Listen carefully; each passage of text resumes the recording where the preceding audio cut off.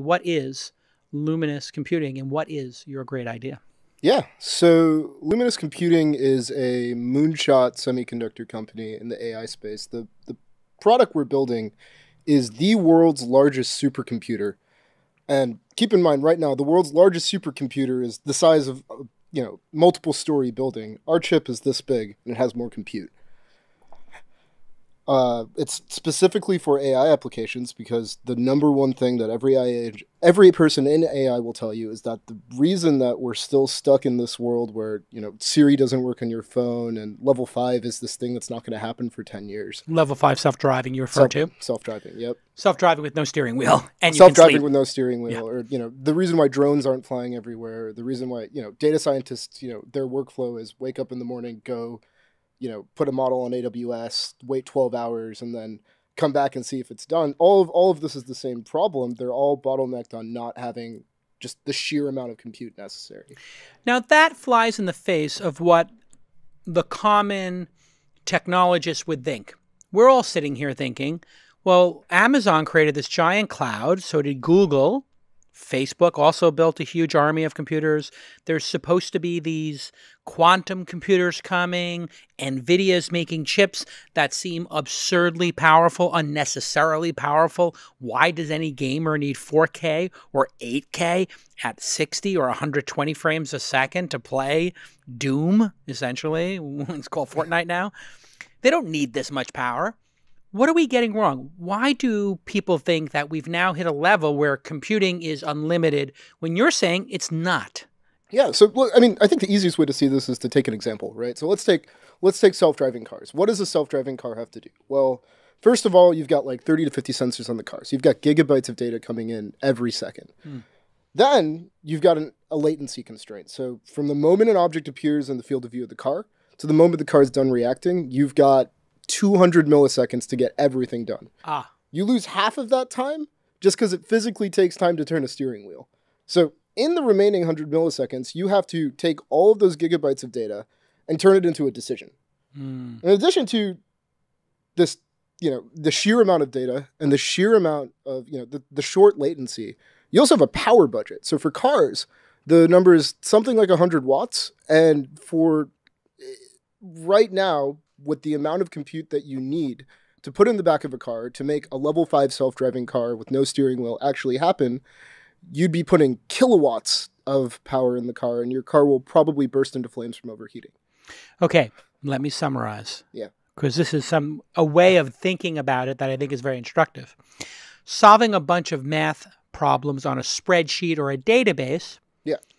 Yeah, or making a new Pixar film.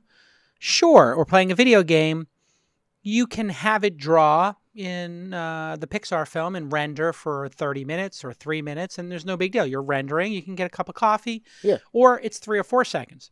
3 or 4 seconds is 30 or 40 times what 100 milliseconds is, right? Yeah. So the speed at which a decision has to be made is one factor. Yeah. The second factor is the number of sensors we've unleashed on the world, primarily because of the smartphone, which has enabled us to miniaturize sensors and make them commodities, like so cheap it's ridiculous. So you have people who are engineers saying, you know what? Instead of putting a sensor on each side of the car and having 4, they're like, well, why don't we just put 8 on each side of the car and have 30 or 40? So now you've got all those sensors. You have to make the decision quickly. And then to process all the data that's coming into those sensors, because those sensors are becoming higher fidelity, correct? Yeah.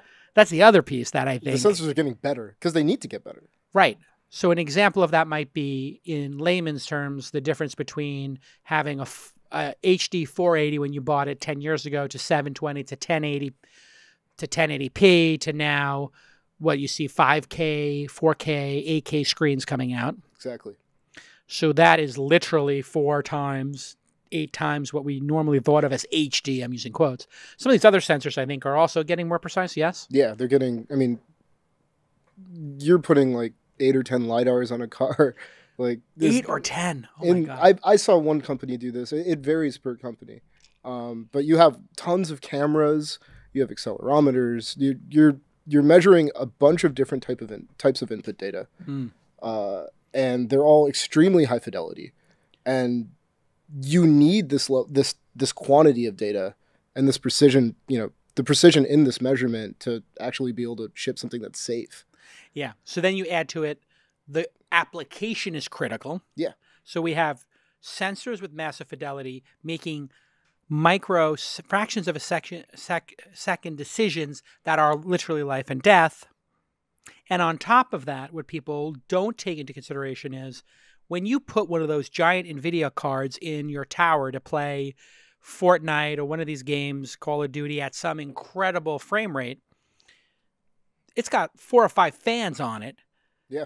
And a massive power supply that's plugged into the 110 volt in your house. Mm-hmm. Now you put it in a car and you have 4 of those, which is probably what's necessary, right? A couple of those NVIDIA cards?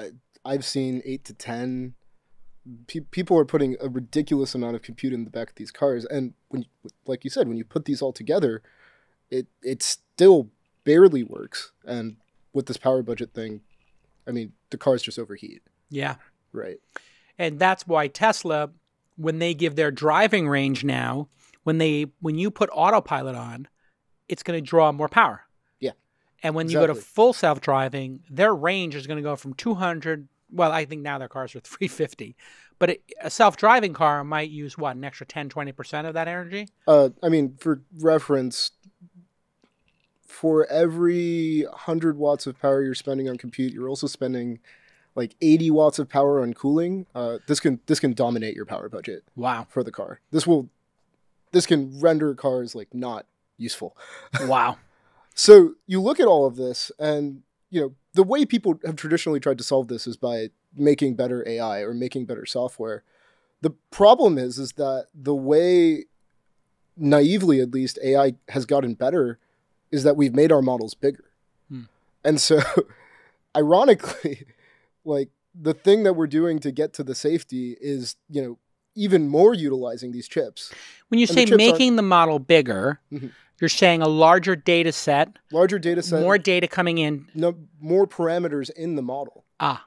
And so the models are getting bigger, and the hardware isn't keeping up, right? So we can't, when we optimize to, say, use these chips less, we take cuts on accuracy. But if we optimize the models, we take hits on the hardware utilization.